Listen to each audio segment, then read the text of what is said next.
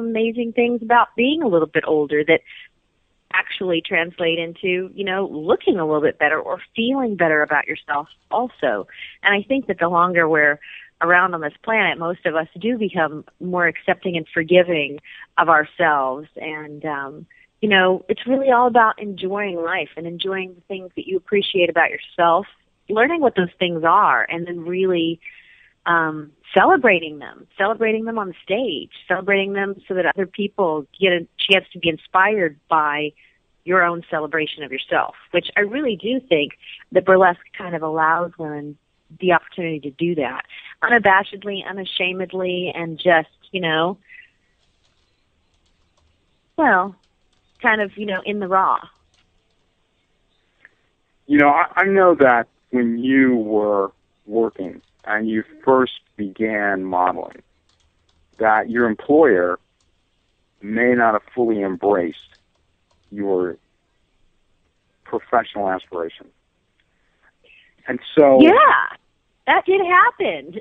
That did happen, even though they didn't know that I was modeling on the side for a couple of years, even though, I was on wine bottles out of California. They had no idea. It wasn't something that I flaunted at work. But yeah, it's one of those things. Sometimes people can be a little snotty about it once they find out, that you're doing something like this, which, it's funny. I think it evokes a whole lot of different emotions for people. And, yeah, that was an interesting experience in my life. What were you going to ask me about it? Well, the thing that's beautiful about that is that you didn't let that stop you. And so... No. The really the kind of a moral of the story, and the reason I'm going down this particular line is that for a lot of us, I have that as a psychic. I was a corporate executive. I can't be a corporate executive probably and be the rock and roll psychic at the same time because there's a certain kind of stereotype of what fits into that bucket. So because you're able to now go back into that world and still maintain this high visibility, for other women who are trying, who may have gone through what you went through once before, do you have any advice for them? This is really the reason I'm going down this path, to how they can sort of stay in the TikTok, 9 to 5 kind of world, and then be expansive enough to step out of that, because there's so many artificial barriers that are set up in our lives as creative artists in whatever capacity that may be. Do you have any advice for people that may be in that dilemma, whatever it is? They want to be, a juggler. They want to be whatever. And they feel like they can't because they feel like you're not going to be accepted at work, or they're not going to be accepted in the family, or, whatever. The black sheep thing it scares them. You're right. powerful. You're a powerful woman. What would you say to those people? Well, what I would say to those people is, to thine own self be true. And you really do have to, at some point in your life, decide what is it that really makes you tick.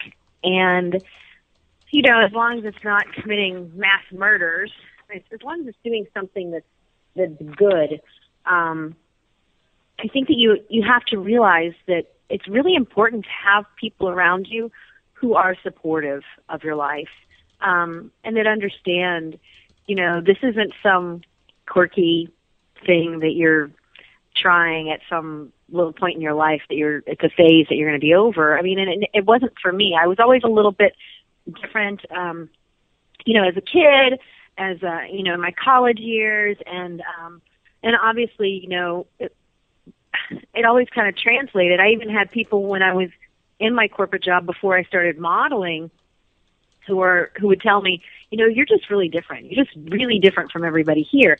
And if you're hearing that in your life, in your work, then it's probably true. And what's important, I think, is to surround yourself with people who see that about you and appreciate it. So, I think that most people, as long as you're doing something that is artistic and it is creative, even if it is considered a little risque, most people are going to be supportive of it and understand it.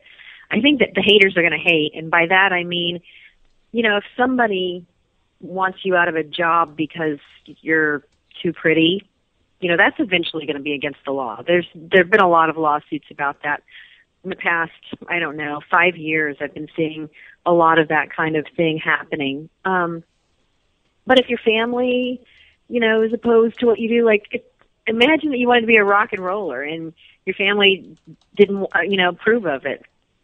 I mean, on some level, there was that period of time where rock and roll was considered the devil's music, right? And you just have to decide to surround yourself with the people that are good for you, even if it means, that you've got to cut some ties here and there. And unfortunately, that has been my experience in life. But the people that I have surrounded myself with for the last several years have been such amazing people. First of all, the fact that I was able to have people around me that were really supportive and encouraging, even when I very, very first got started in the modeling world of pinup, which, we should talk a little bit about that, because that's also, just like burlesque, it is a celebration of, a more curvaceous woman who, sometimes, looks like that 1940s housewife from next door, but she can also look, really sexy or sassy, or just really all-American. And it's a varied type of appreciation of the different types of female beauty. And I think that the more you're around people who elevate you and support you in that, or whatever it is you want to do, be a rock and roll star, or, be a crocodile hunter, or whatever it is that you want to do. And I think that everybody has some kind of dream within them somewhere. I knew a long time ago, I was a dancer when I was a little kid, and then I didn't really get to stay with it. And my family never really kind of had enough money to put us through, all of the types of learning that we wanted to do that were, going to cost money. And I always felt that at, some point in my life, I even said it out loud. I said, I think I really missed out in my life. I should have been a dancer. I really should have been a dancer. And who would have guessed that a couple of years later, I would have an opportunity to become a burlesque dancer and to own my own troupe. This is the second group that I've owned. I started with Millionaire Burlesque. And then I was asked by Kitty Katrina to join forces with her and create a troupe together. And so we made Burlesque Off Broadway in Nashville. And I've just been very blessed and very fortunate, but I did have to cut ties with some people. And while that can be kind of stressful, I don't think you have to entirely cut ties. Maybe you just have to not rely on those people for your emotional support and, fulfillment, whether it's in, the job world or in your family or whatever that support group might be. But now I've got an amazing group of people that not only have pushed me to where I am in my career, but it's allowed me the opportunity to give opportunities to other individuals, give them a chance to. One of the hardest things about Nashville right now, and I'm sure this used to be true of LA and maybe still is that, an artist town, everybody wants to make it, and so many people are willing to give everything away for free, all of their art and their talent and their time, and it's really hard for people sometimes to get paid, get published, get really acknowledged for the artistry that they have and that they need to showcase somewhere. And I feel like I've been able to at least open those doors for a bunch of people and create those opportunities. I mean, not only do I do things like burlesque and help people become models if they're interested in at least pursuing that on some level, but I've also helped a lot of bands get seen and showcased and get paid. So it's been a worthwhile experience, and I have to say, you sometimes have to face these critics and just be okay with the fact that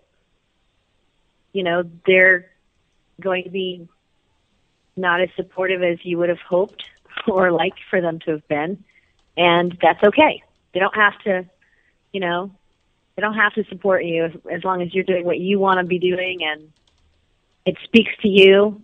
You live this life one time. You don't want to get to the end of it and think, I really should have been a dancer. I really should have done something. Why didn't I? And have those regrets. You know what I mean? Yeah, I mean, one of the themes of the show and kind of the theme of the day is about really looking at who you surround yourself with. I mean, I talked about this with Karen in the first hour. And, it also comes down a lot to women not supporting other women, that in some sense they disempower other women and how to really find that, kind of core tribe and how to rise past that. We talked in the first hour a lot about young women, in high school and what they go through. And you certainly see it, in Nashville. And, you and I talked about this. I'm not convinced, for me, the rock and roll psychic, I get the devil, twice, right? I get one from each food group. So, yes, you do. So when you look at this with Burlesque Off-Broadway and you look at this process and what you're doing, do you have any vision ever of maybe expanding this and taking this maybe beyond Nashville? I do. Yeah, absolutely, I do. And so that process for you, Shannon, when you think about that, when you think about what this does for women, I want to kind of pick your brain a little bit with this one, man. So as someone who is able to, you have an energy. There's no other way of putting it. And I think that energy drives a lot of the response that circles around you. And so sometimes people, and I have that in some sense in the psychic world, right? You have this, a lot of it's confidence. When you feel confident, like, nothing's going to slow you down, no matter what, you can just jump into it. A lot of people don't have that, and so they like to soak up some of that. So part of what I see you doing, from my vantage point, the outside looking in, is helping people to find that sense of self-confidence, because in one sense they can mirror what you have. So as you think about taking that potentially into maybe a bigger venue or other venues, how do you see that process working?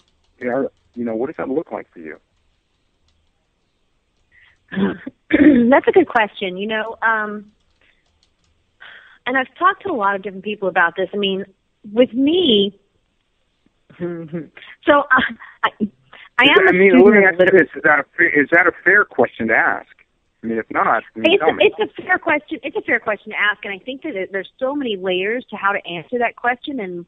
But I think that when you bring your true self fully and completely to an endeavor, then you're going to have that energy. You're going to just, want to knock it out of the ballpark every single time. For example, in 2012, I won Nashville's Performance Artist of the Year.